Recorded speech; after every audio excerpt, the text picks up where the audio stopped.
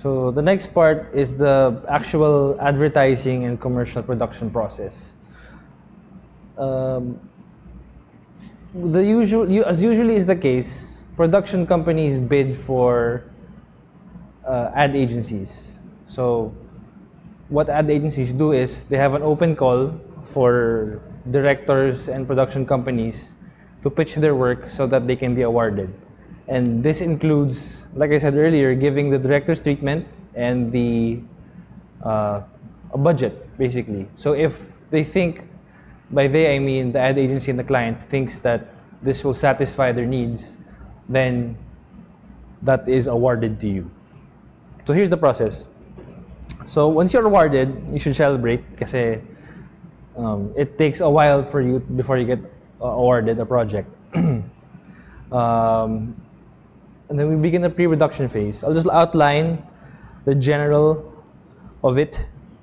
So first, there are three major parts in every production. It's the pre-production phase, the production phase, which is shooting, and post-production, so editing and effects. Within the pre-prod phase, there is what you call a feasibility meeting. It's important that everyone involved, the crew, and also the agency and the client, understand what the logistical needs it takes to do the project.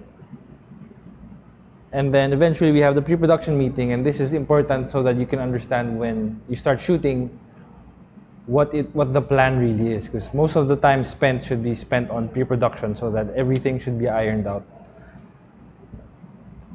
Okay, now in production is the grind. The grind is each day you are shooting. So in my experience, probably the longest I've shot was 3 days, which isn't really long for a lot of people, but in the commercial aspect, it's very intensive. In post-production, this is probably the longest part, usually in my case. So here's the edit where you put all the footage together, what you've shot. The VFX and animation, so you collect everything and you just make it pretty, make the image pretty. And then there's coloring to finalize the image, and then sound mixing and mastering. Okay, I'll break it down. Oops. Sorry. Okay, so these are a list of things you need to worry during pre-production. Let's say the concept is ready to go. You have storyboards now. These are all the people involved in order to make your production work. So we have the cameras, we have the camera equipment, which includes monitors, lights, all that stuff. Lenses, the crews and all the departments. The talents and the actors. Here you have to worry about their schedules, what time they need to wake up, and the amount of actors. And then you have to worry about storyboarding. Usually for commercial work, there is a lot of storyboarding. It's very heavy. Since, of course, clients and agency have a different perspective than directors, since we're very visual. It's important that you communicate your vision to them as visually as you can and as specific as you can. So in storyboarding, you have to lay it all out. Usually the case is if there is anything that deviates from the board, agency and the client will get very mad at you. Okay, and then other things are logistical matters, like this is usually handled by the production managers. Locations and vans are very important when considering a shoot, and other agency requirements. So here I have a file of an old presentation board I had to present. It's what you call a pre-production organizer. So I'll just run through it very quickly now. Here we have the spec, so this is where the agreed output is on. In this case, it's one 60-second video and a 30-second teaser. So this was the client, Sachi, the agency, the team. So in this case, it's the advertising objective. So we broke that down. And you see where the target market is. Now, during these types of meetings, you show the storyboard. So this is how it usually goes. This is the agency storyboard. This is basically their rough outline of how they think the video should go. As a director, you collaborate with them. So eventually, once you have been awarded the project, you try your best to improve the board, the existing board, with something you could probably do better. Here, so these are the examples of boards, no? Ganyan. So teaser, it's a short version lang. So here's the extended board. This is what I proposed. Just a bit more details when you're narrating a story.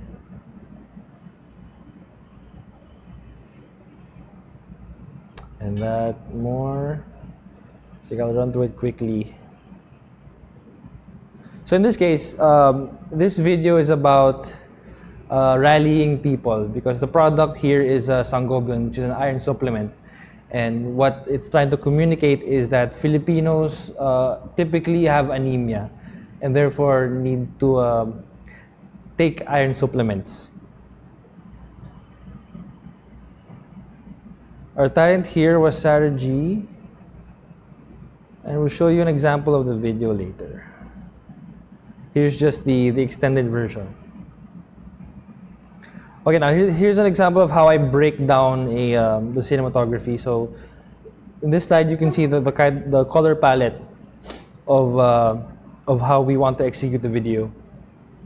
In this case, we referred to Her, the film Her, because of the reds, and since Sangobion had the same color palette, it would make sense to have that as a major color. And here, more of this. And specifically, we broke down some of the shots of the ad. This is the glass and window reference. Yeah.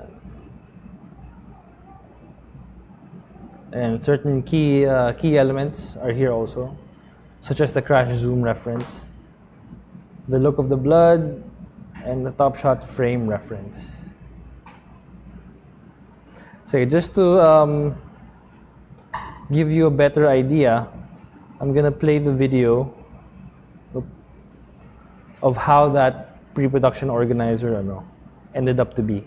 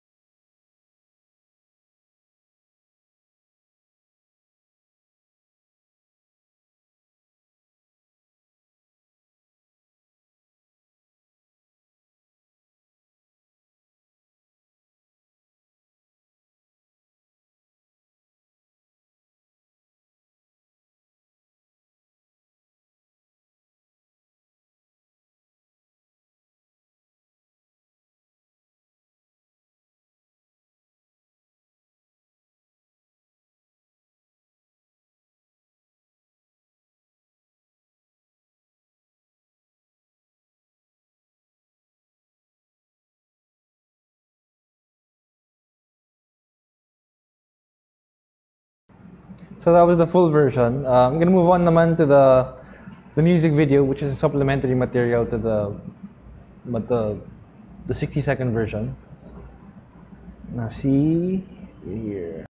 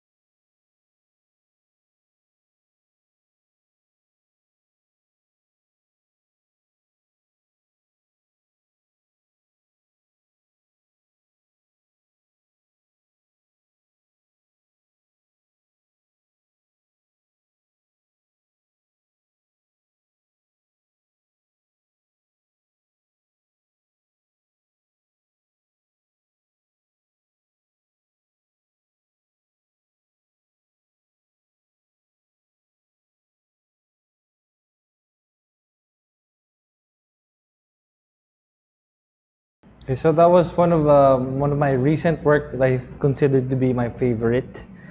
It's the biggest production I've ever shot because of the amount of extras that we had to shoot. So we shot in the legendary El Hogar in Binondo, Manila. And I guess for any commercial director, any director in the Philippines who knows of that place because of its histories, it's very fun to be in. And also, you feel sort of responsibility because of the history that it went through. So what you just saw was the music video version. It's a behind-the-scenes music video lang of what we shot for Sangobion. Now,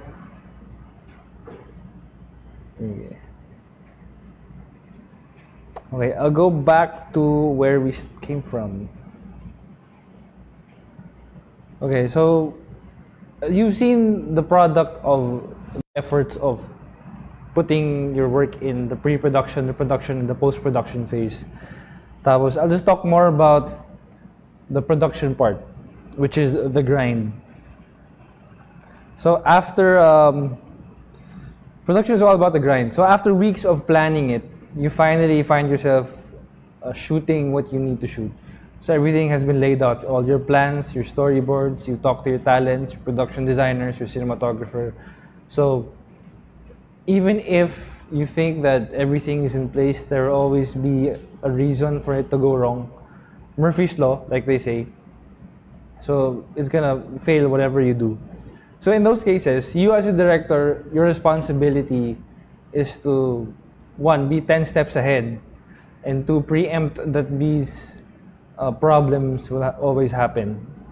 So with that said, your ultimate responsibility as a director, especially when working in commercials, is to problem solve.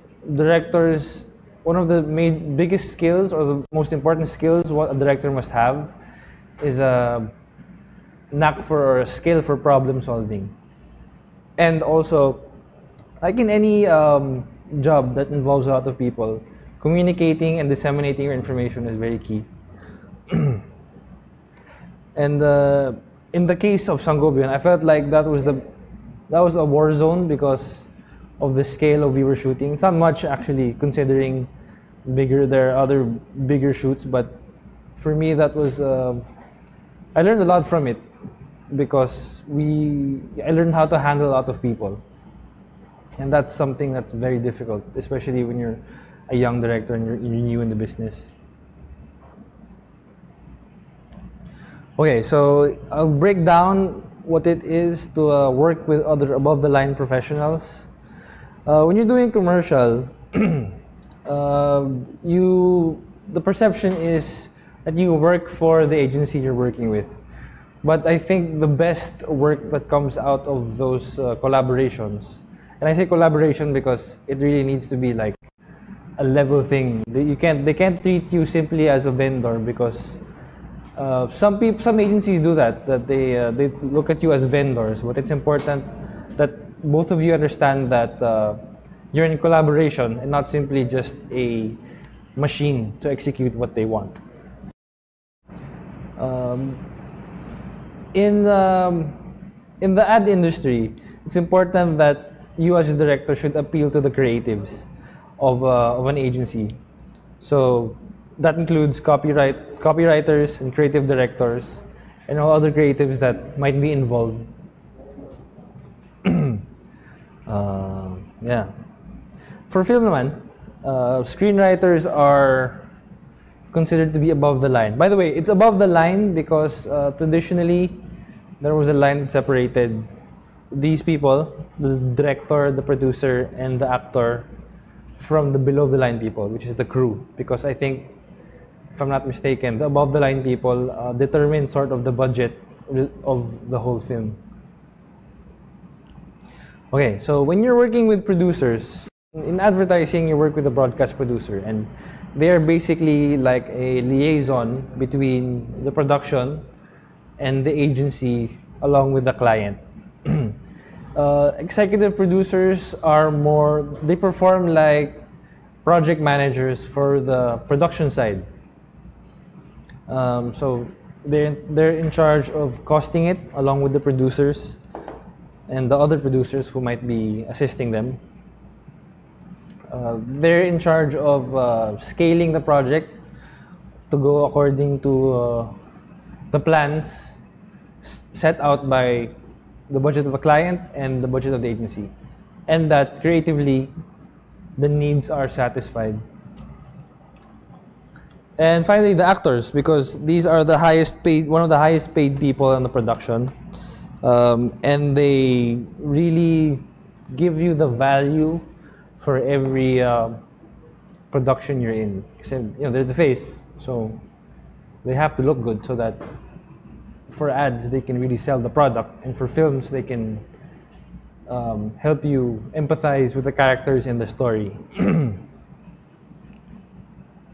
Okay, I think it's important also to mention the working with the below-the-line professionals. So this is basically the entire crew. When you're working as a director, you are leading a lot of departments with a lot of people. So with that in mind, it's very important that as a director, you sort of work as a jack of all trades. You have to learn every function of every department, of every crew member, but not do it yourself. So that you understand what you need to tell them to get what you want, to make your vision, come to life. And with that said, it's my favorite people that I like to work with are here, because they determine the entire look and atmosphere of the production you're in, whether it's a video, an ad, or a film or a music video. You're working with a lot of people, so it's important to have a certain you build an atmosphere for your people to work in, and then I think once that's established, that's when you have a common language for you to execute the creative aspect. Okay, finally, I'll explain a little bit about post-production.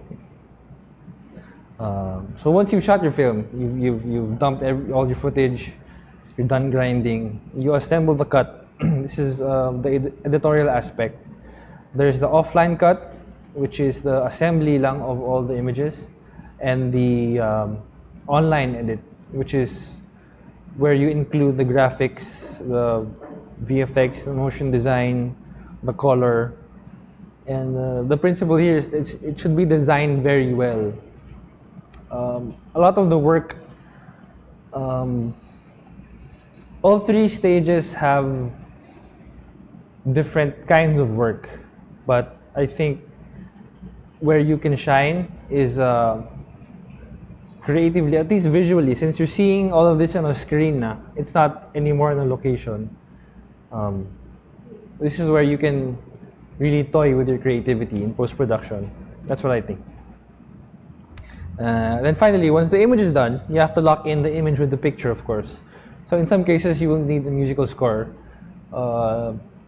There are certain projects where you can suggest a kind of sound, but traditionally, the broadcast producer is in charge of doing that. They choose the song for you, especially on a TVC. In some cases, for instance, in digital ads, you have more liberty. You can choose your own composer to design the sound of your video.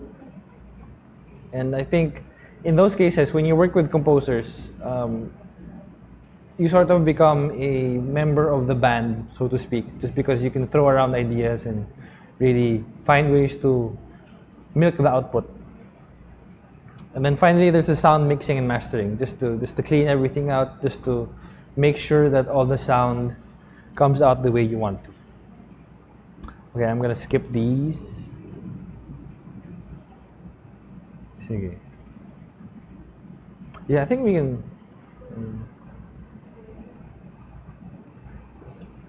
A pleasant afternoon to us, and of course, a pleasant afternoon to you as well, Sir Jorel. So I have here 5 questions coming from our viewers, live stream viewers. And the first question is from Yasmin Agustin. Where do you make your storyboard?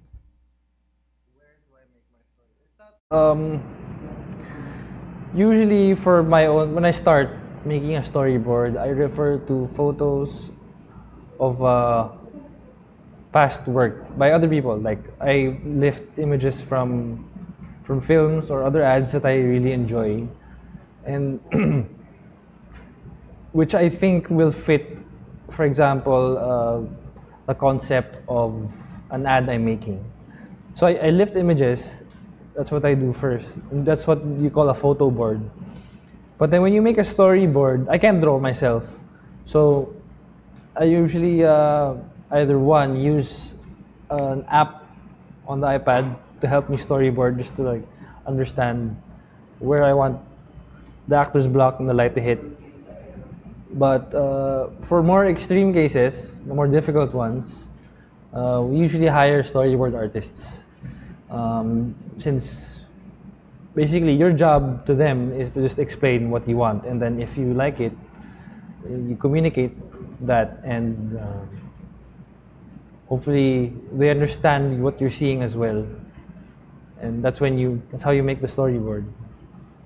So second question, Dominic Bolo, and he asks, paano sila nagde-direct sa isang talent na walang background sa acting? Paano mo mapapa-arte ang isang talent na walang acting experience?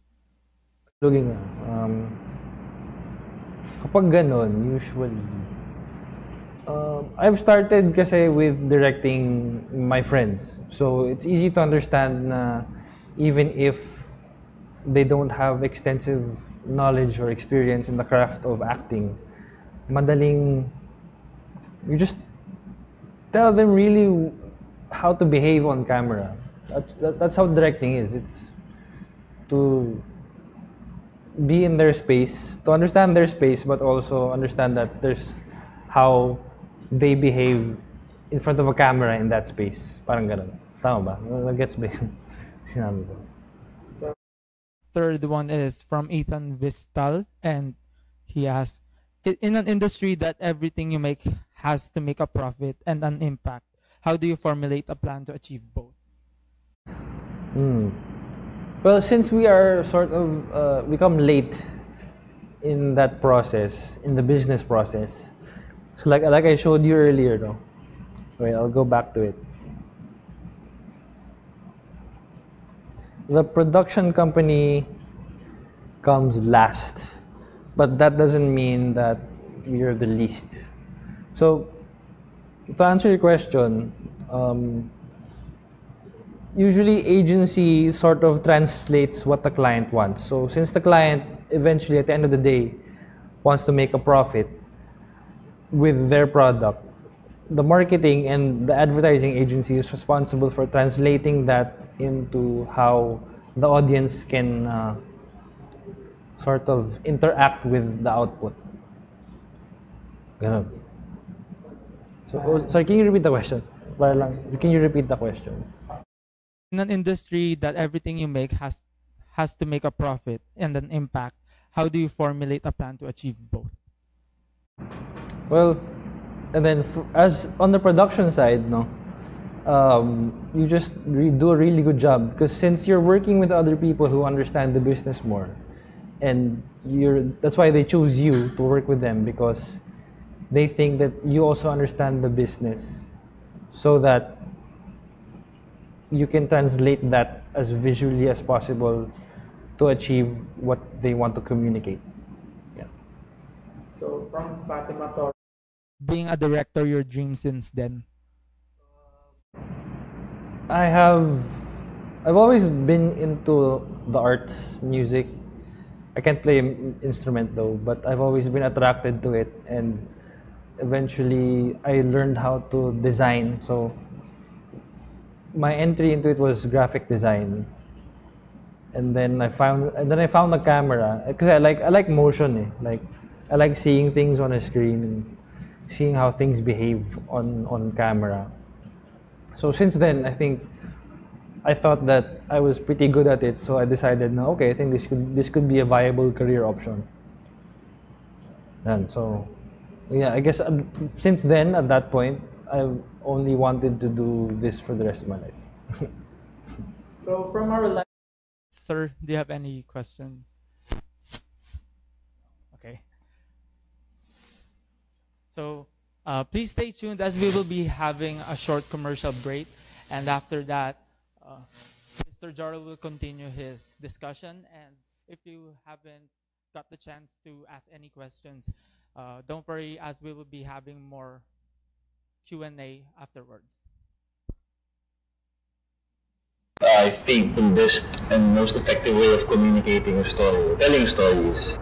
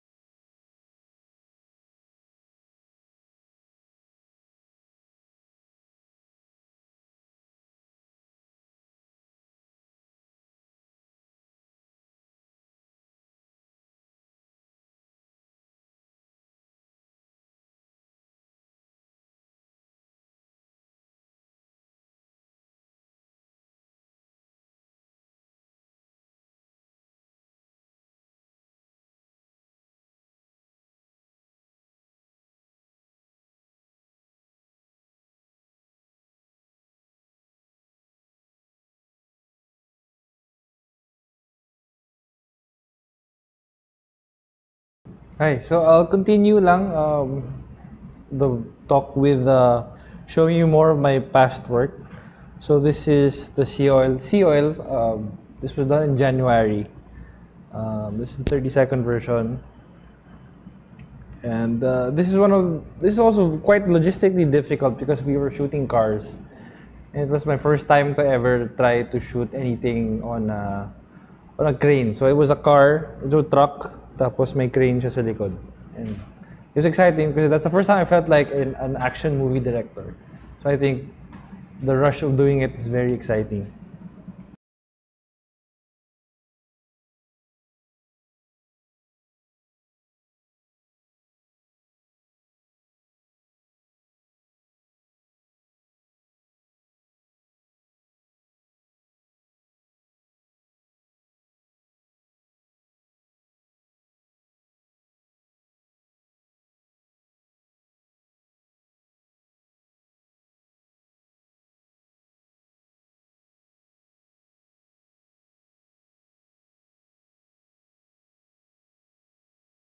Okay. Okay, that's one. That was 30 seconds, no? Tapos, when you're doing a commercial worth 30 seconds, each frame really counts. So, in the making of this video, we really had the time each segment, and it was my first time doing it. So, I'm used to longer form styles, so where you can actually sort of have a story. But in the case of ads, it's not really story based, but more of a design based thing. So you have to really understand how the information on the screen is conveyed. So parang kailangan ma-optimize mo yung bawat frame.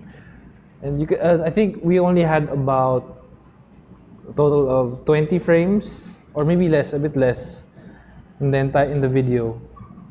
So it just goes to show you that with a difficult, it's just 30 seconds. We shot for 2 days for this, and to know that only a few moments of your shoot were only on the video really counts a lot. Tapos, it just makes you want to make every image as beautiful as possible, or as impactful as possible.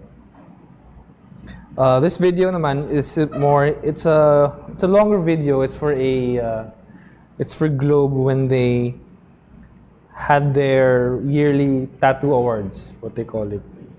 So it's about 10 people who made difference in the Philippines with social media.